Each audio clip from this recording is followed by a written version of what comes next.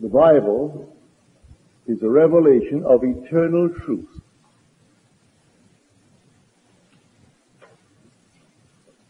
This eternal truth is called in Scripture Jesus Christ.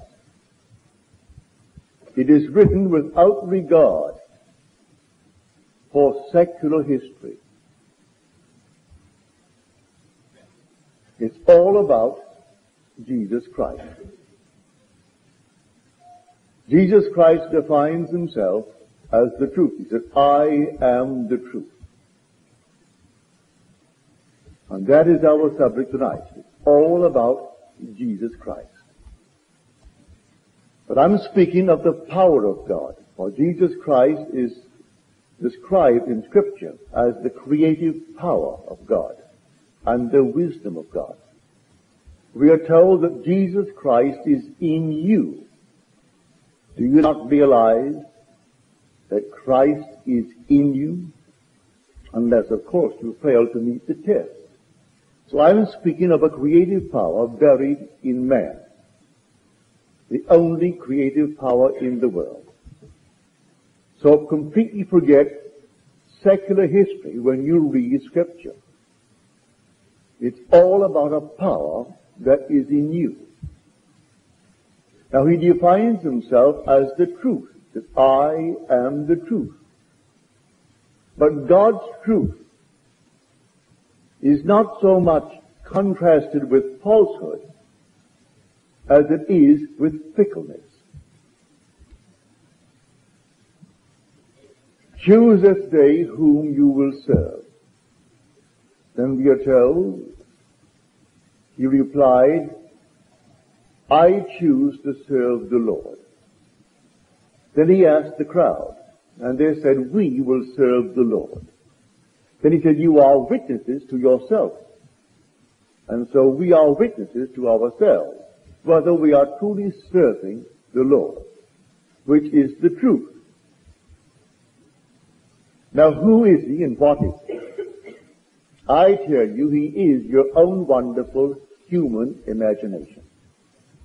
That is Christ Jesus of Scripture. That is God. That is the Lord. Now, I would try to explain it, and you may say, well, I will believe it, and I, to the best of my ability, I will be faithful to it.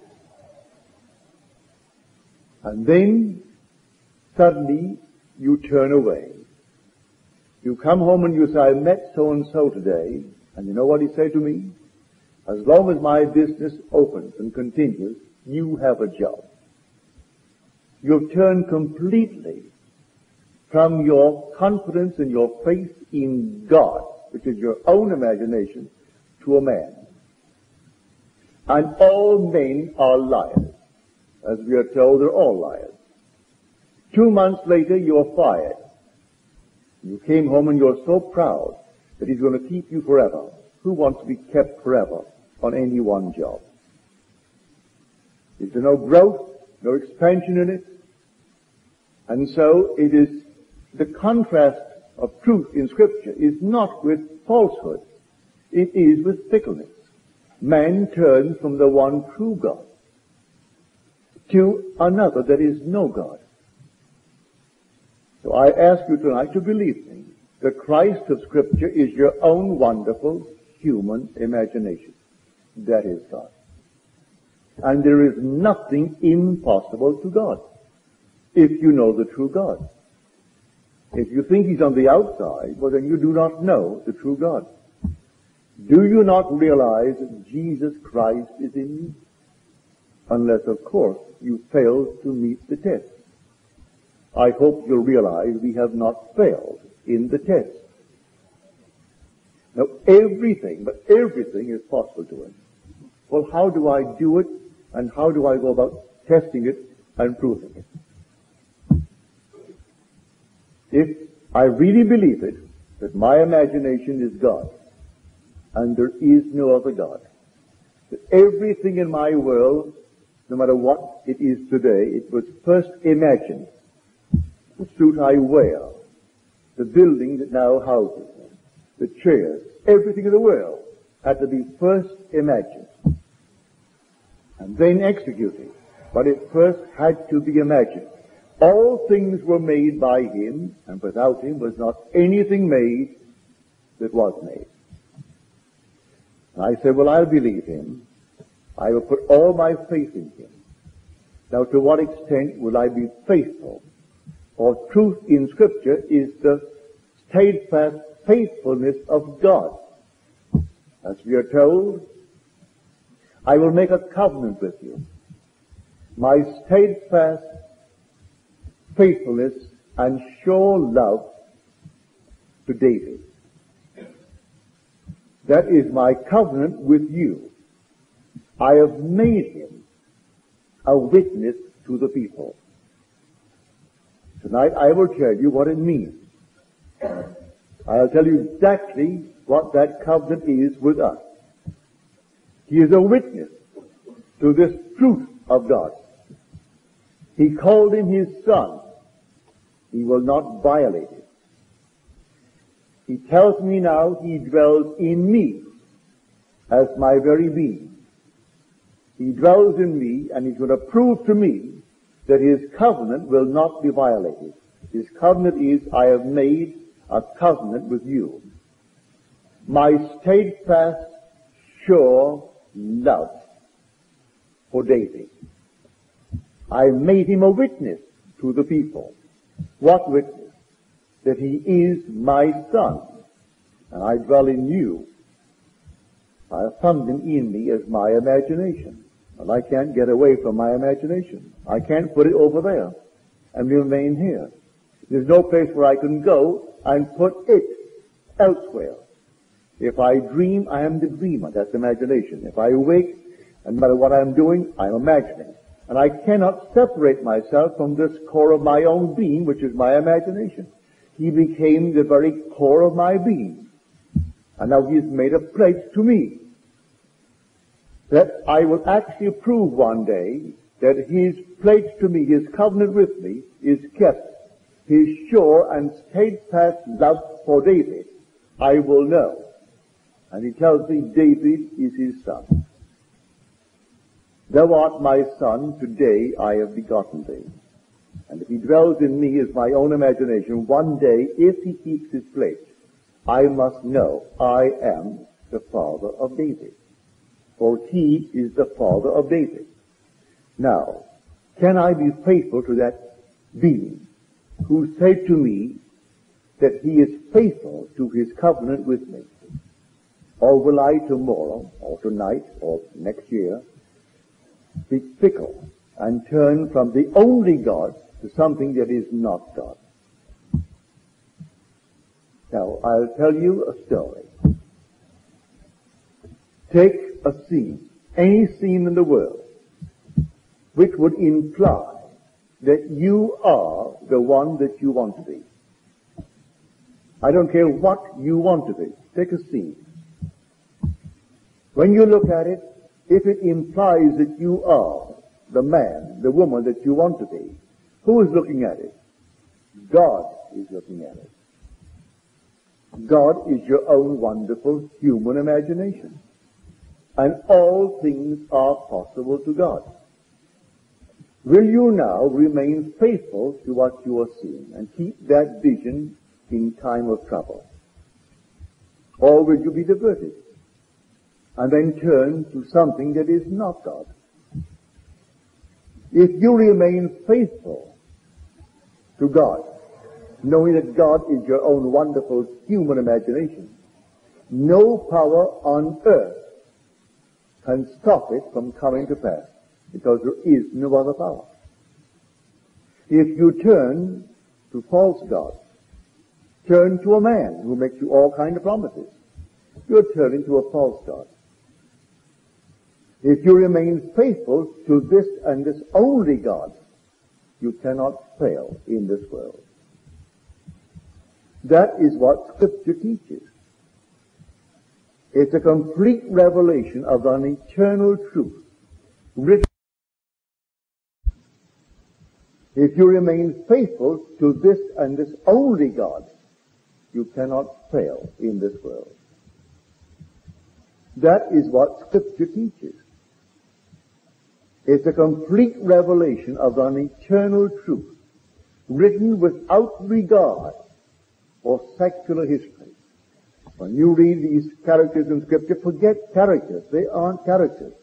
As you and I are persons, they aren't persons. They are eternal states through which you and I pass. We pass through these states, coming into a climax. And the climax is called Jesus Christ, which also is a state. When you reach that state, you have found God. And everything said of Him in Scripture will be said of you. Everything is said of Him that He experienced, you will experience. David in Scripture called Him my God. David in the Spirit will call you my God, which means my Father. For God is Father. He will call you my Lord. He will call you my Father. And you will know that He is your Father. And the covenant is kept. We have to keep it on our side here, as it is kept by the eternal being. So truth in Scripture does not mean what we think it means here. For instance, a true judgment on this world of Caesar means that if I say that a flower is here, and there is no flower to support my claim, well then it's a false judgment. A true judgment must conform to the facts, and if the facts will not support my judgment, then we call it a false judgment. That's not what Scripture speaks about. It allows me to say that a flower is here. It allows me to say that I am seeing what my mortal eye cannot see. It allows me to see that I am actually seeing what is not there to be seen, that my mortal eye cannot see. And if I dare to persist in my assumption that it is there, and I'm seeing it, and sleep in it as though it were true, it will become an objective fact. That's what Scripture teaches. That when you pray, believe that you have received and you will. Whatever you desire, believe you have it and you will. I must not wait for facts to believe that I am the man that I want to be. I produce the facts if I know who I am. And I am all imagination. So I'm an imagining being, and I'm imagining that I am what I would like to be. I persist in my imagination, believing it to be true now. If I persist in my assumption, it will become a fact. That's what Scripture teaches. Do I really believe in that God? Or am I fickle? And am I turning from that God, the only God, to something that is not a God? That is the question asked in Scripture. So in the book of Joshua, choose this day whom you will serve. And Joshua replied, we choose the Lord. And the Lord really means I am. It's the only God in the world. That is my name forever. Forever and forever. So I will choose to serve the Lord. And the Lord is I am. Then he turns to the people. You make your choice. And there's a we choose the Lord. He said, you are witnesses to your choice. We are witnesses, said the people. But they soon forgot and turned to some false god. Now you can, morning, noon, and night, check yourself as to whether you're really believing in the only true God or putting your faith in a false God. So I'm not saying that men should not be trusted, but don't put your hope in any man in this world. Oh, they'll tell you all kinds of things. I have friends of mine who will say to me, I just came back, you know what the boss said to me? The job is yours forever. I'm speaking now from experience. 2 months later, he was fired. He didn't do one thing that was wrong.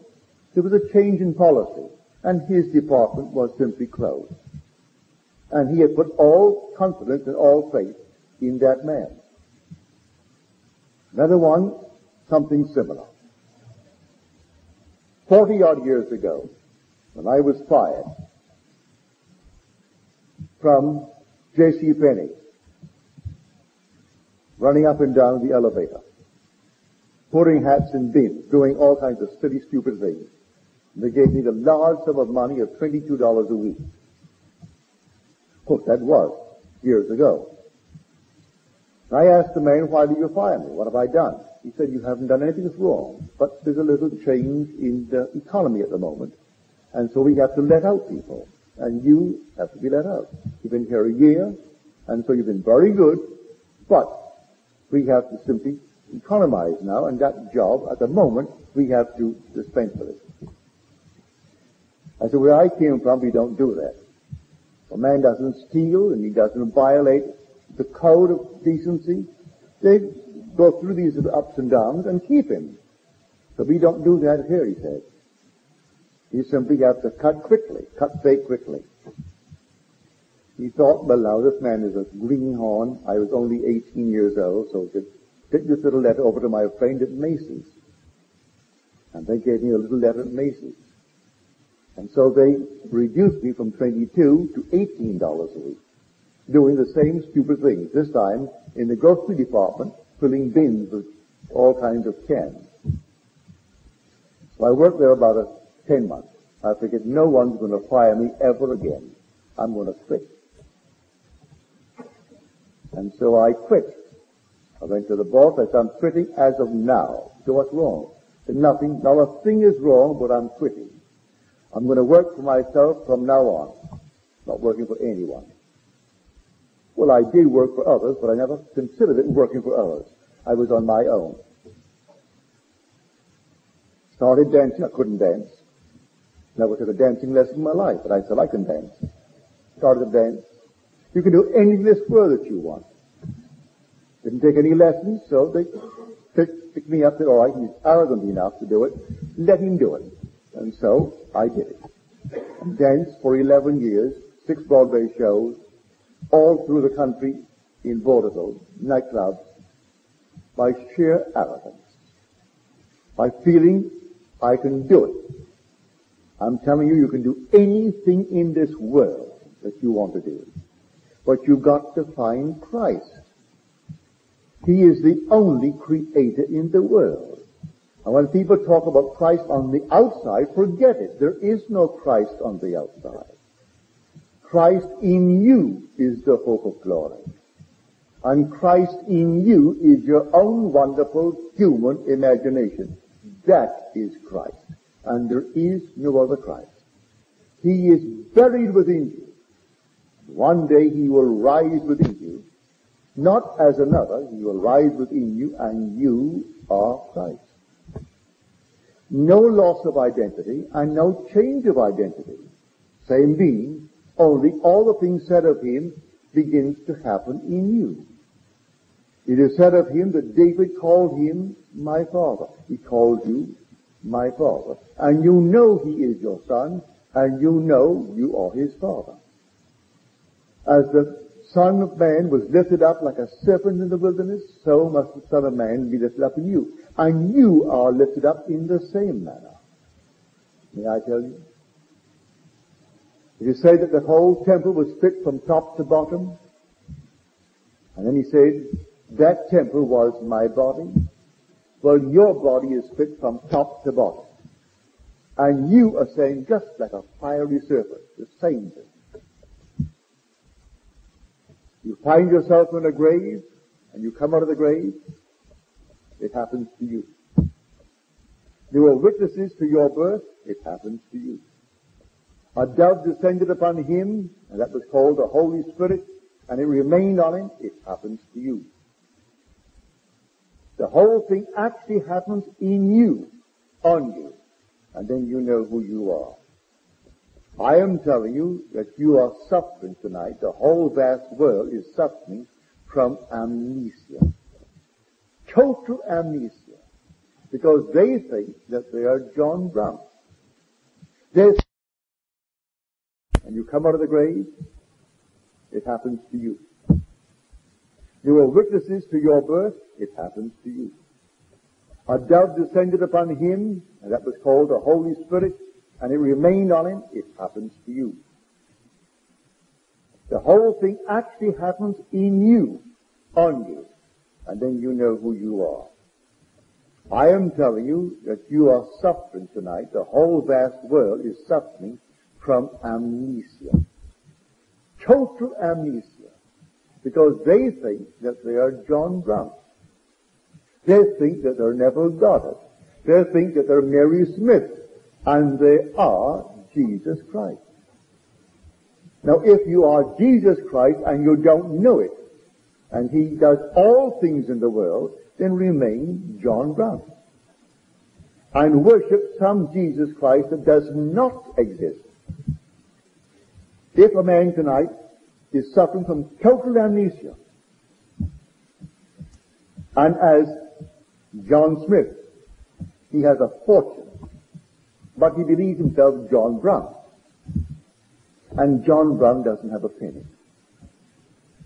And you come before him and you try to convince him he is John Smith. Can't believe it. You bring his wife, you bring his children, you bring his family, bring all the people to remind him that he is John Smith. But he can't believe it. Hit him over the head, give him shocks, do all kinds of things to him, but he can't believe he's John Smith. He knows he's John Brown, who doesn't have a nickel. And John Smith has a fortune. You ask him to sign his name John Smith, he will not do it. That's against his ethical code. He is John Brown. You are Jesus Christ. Believing yourself Mary Smith. And whatever it is you believe yourself to be. And I can't persuade you that you are Jesus Christ. You're suffering from complete and total amnesia. One day you will awake. You will awake within the grave of your own skull and remember who you are. It's only a matter of remembrance. Now I tell you, you aren't going to earn it. When I return to the being that I really am, I don't earn it. It's grace. Grace and truth comes through Jesus Christ. And grace is a gift, unmerited, unearned. And so memory returns. So he said, now, follow the pattern of the true words which you have heard from me. Guard the truth that has been entrusted to you by the Holy Spirit who dwells within us. Well, who is the Holy Spirit? We are told he is our remembrance. We are told the Holy Spirit, when he comes unto you, he will bring to your remembrance all that you have heard from me. The Holy Spirit is the Spirit of truth. And what I have told you is true. And he will bring to your remembrance all that I have told you. But who is he? He is your own remembrance that you have forgotten. You've completely forgotten your own identity. He will come. And when he comes, you haven't earned it. It's simply a man awakening from amnesia. And he awakens to what? To what he was before he lost his memory. We lost our memory deliberately, purposely, to come into this world. And one day, memory will return. And when that memory returns, we are the Lord Jesus Christ. And there is no other Lord Jesus Christ. But in the interval, I am asking you to test it.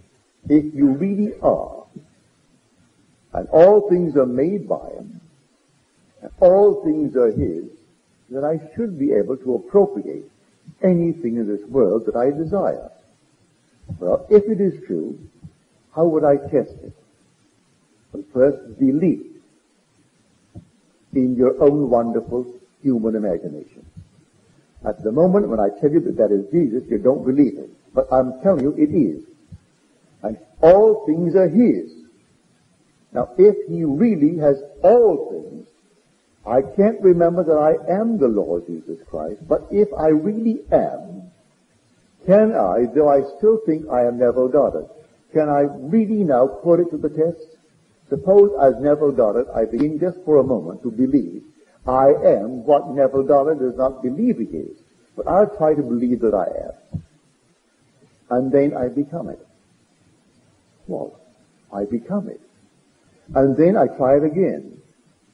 And I become it. Then I try it again. And I try it for friends. And all of a sudden, it does produce itself in action. It produces itself in performance. Well then, although I still don't know that I really am Jesus Christ, because I haven't had the signs yet, I am proving that the power of which he spoke is true, or I am proving it in performance. Try it. I am telling you, memory will return, and you're going to find out who you are. And when you find out who you are, I am telling you who you are. You are the Lord Jesus Christ. And there is no other. Actually, you became what you are, suffering from amnesia, for a purpose, for a divine purpose. But one day, you will awaken, and you will know exactly who you are. And you are the Lord Jesus Christ. That's what the Bible is all about.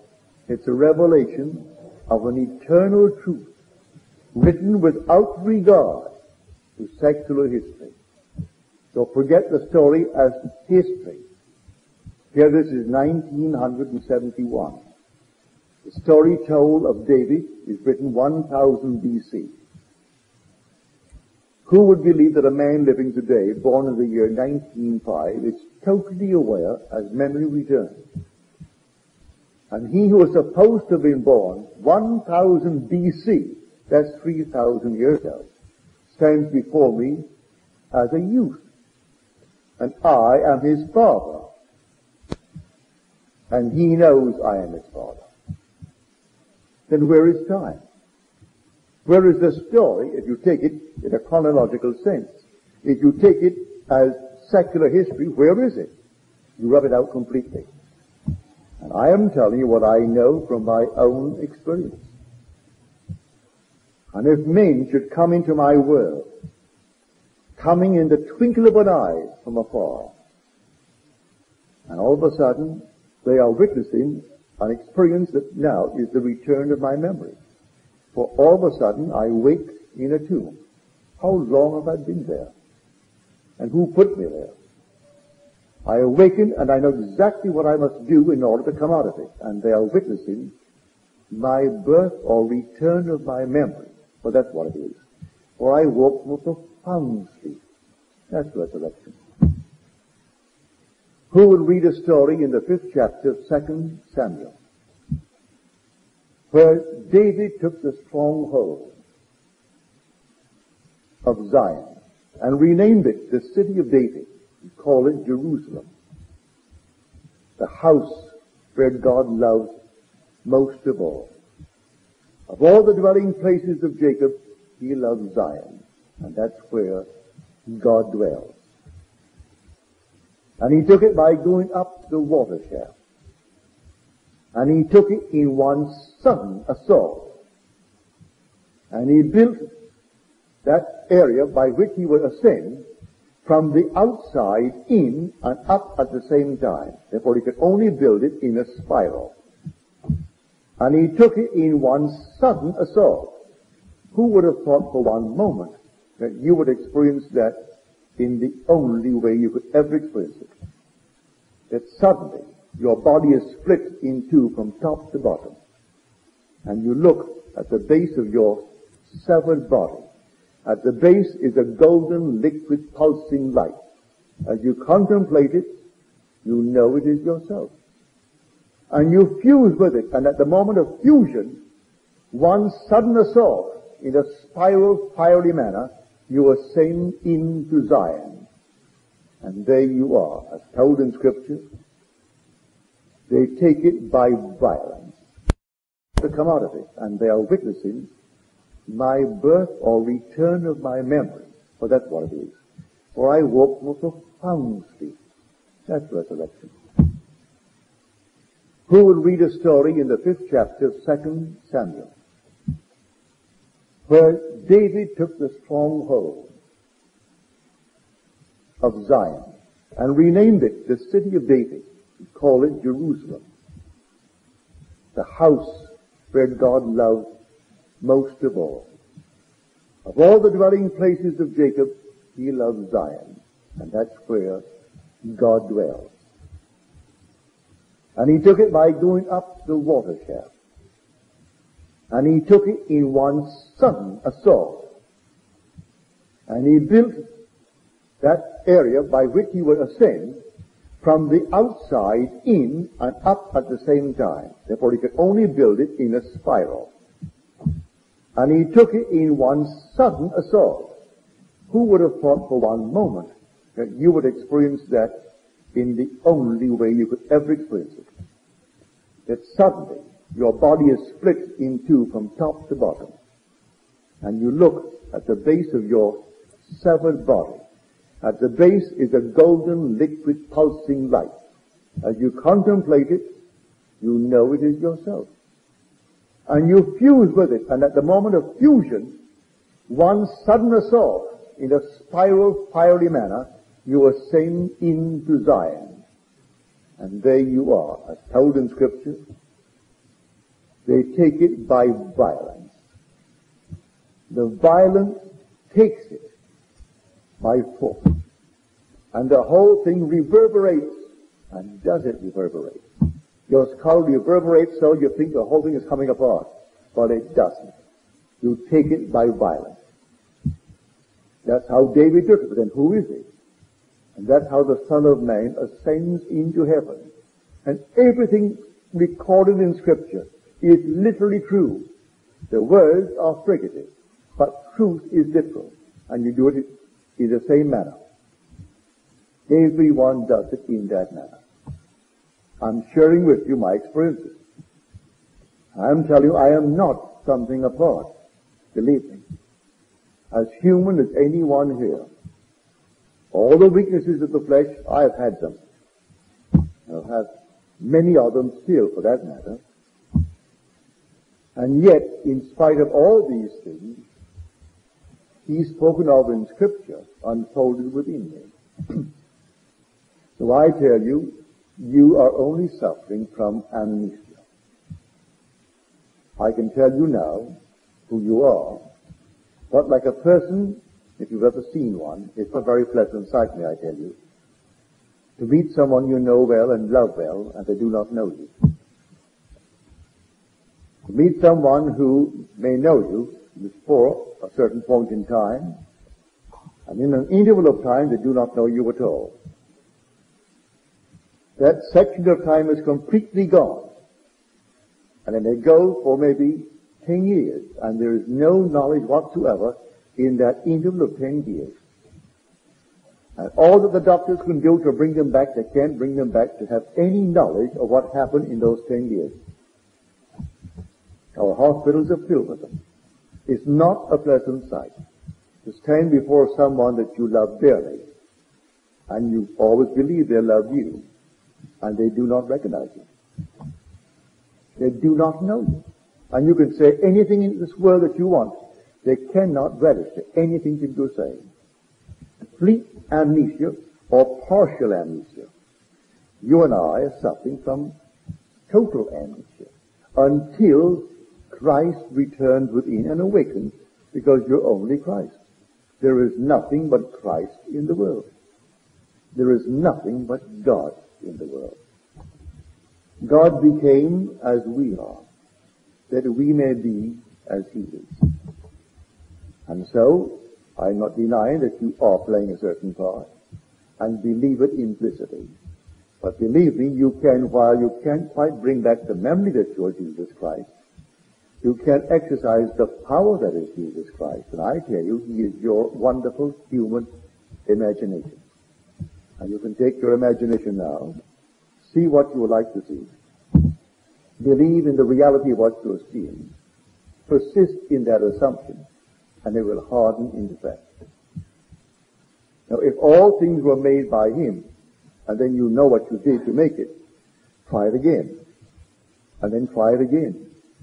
And if it works, as it will work, then at least you do know that in some strange way, though I cannot bring back the identity of being the Lord Jesus Christ, I can prove a power within me of which I was formerly unaware. And one day, suddenly, it will happen to you. And you will awaken. And when you awaken, you are the Lord Jesus Christ. And you and I will be one. Equal. Let no one tell you one because he came before you in the awakening process is precede you in rank.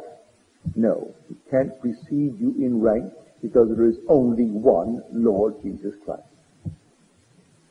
So should you tonight awaken, and I awoke almost 12 years ago, this coming July, I will not precede you in rank. No one will precede another in rank. We're all one. And when you know it, you don't want to precede another in rank. For the Lord is one, and his name is one. And the Lord will be king over all the earth, and in that day the Lord will be one, and his name one. And all of us will form one body, one spirit, one Lord, one God, and Father of all. So here, the truth of Scripture is not a conflict between what we call truth and error, or truth and falsehood, so much as it is between the true God and our steadfast love for him and our fickleness. So we are fickle, and we move away from the true God and worship the false God.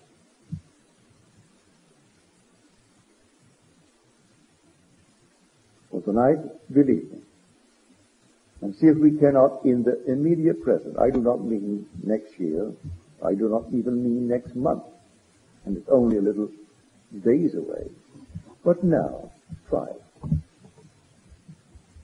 He said, who will believe our report?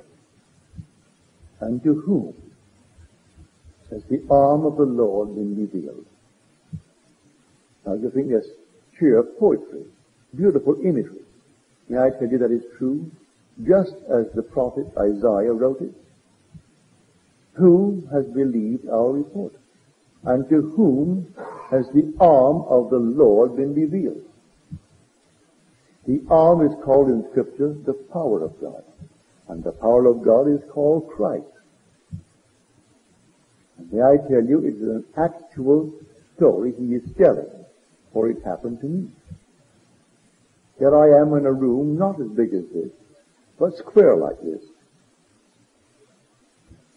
And I'm seated on the floor talking to my pupils, as it were. Call them disciples, if you will. Explaining the Word of God. And suddenly, one of these, listening to me, seated on the floor, rises quickly and departs the room. And I knew instantly what he was going to do. He is going to tell the authorities what I am teaching. I am teaching of a king that is not Caesar. I am teaching of a power unknown to mortal man.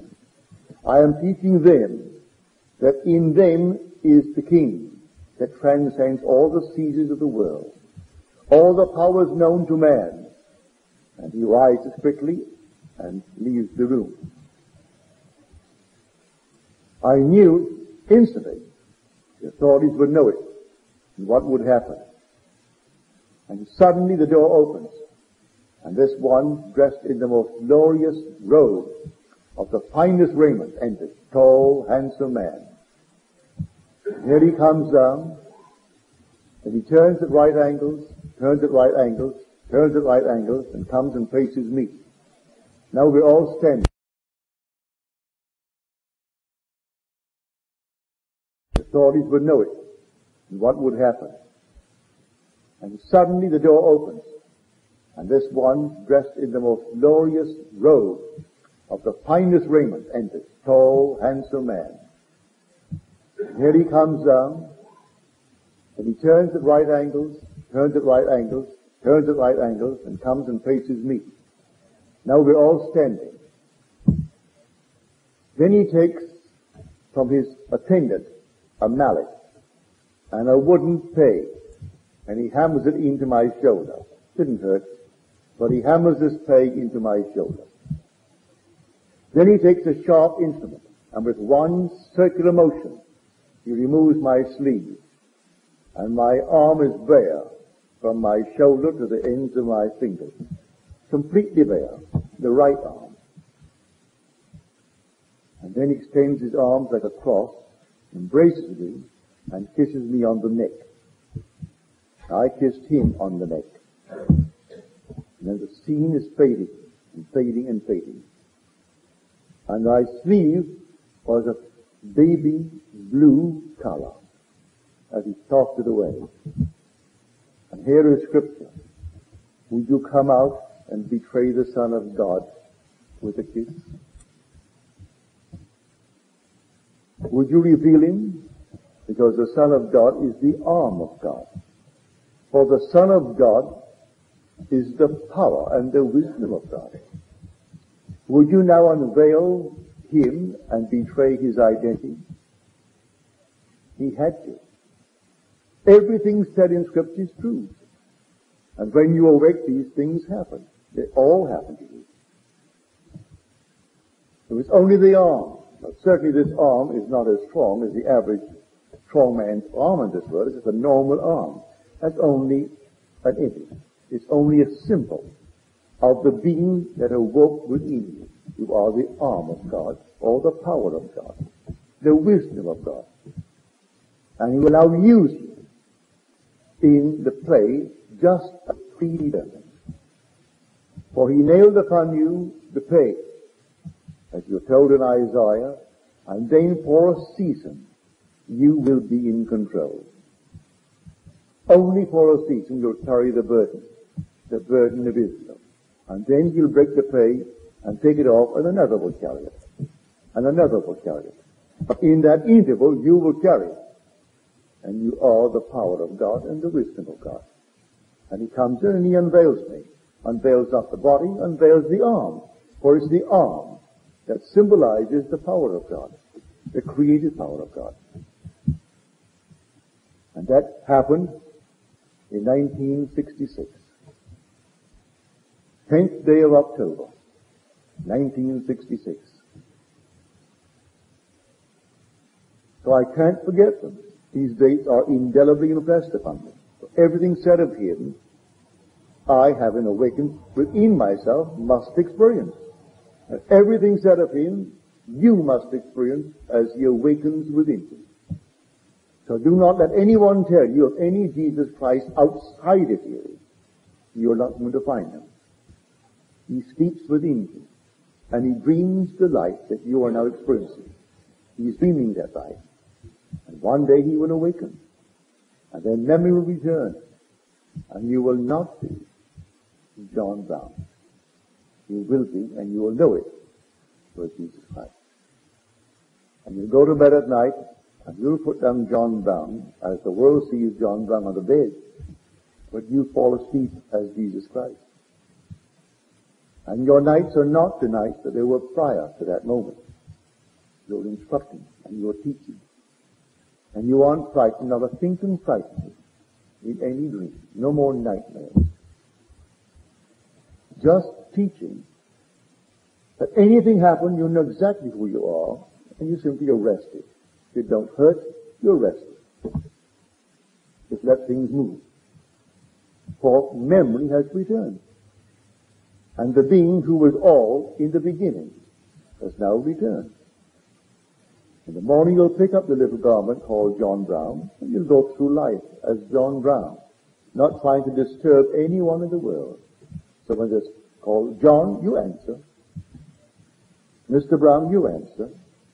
But you know exactly who you are. And you're playing a dual part until the end when you take off for the last time John Brown.